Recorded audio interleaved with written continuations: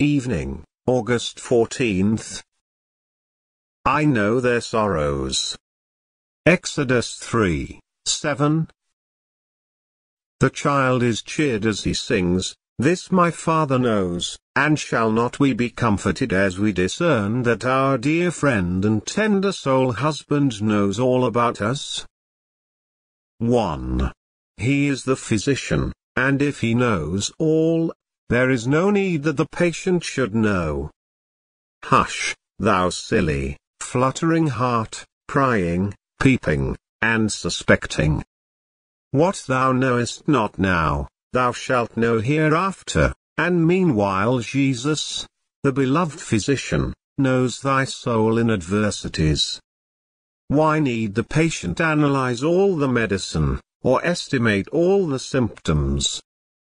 This is the physician's work, not mine. It is my business to trust, and his to prescribe.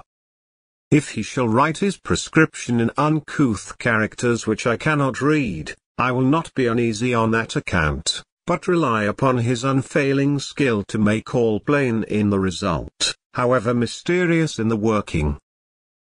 2. He is the master, and his knowledge is to serve us instead of our own. We are to obey, not to judge. The servant knoweth not what his Lord doeth. Shall the architect explain his plans to every hodman on the works?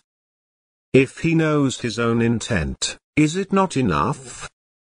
The vessel on the wheel cannot guess to what pattern it shall be conformed, but if the potter understands his art, what matters the ignorance of the clay?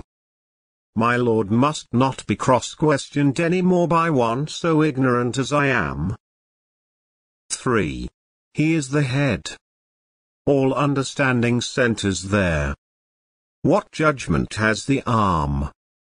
What comprehension has the foot? All the power to know lies in the head. Why should the member have a brain of its own when the head fulfills for it every intellectual office? Here, then, must the believer rest his comfort in sickness, not that he himself can see the end, but that Jesus knows all.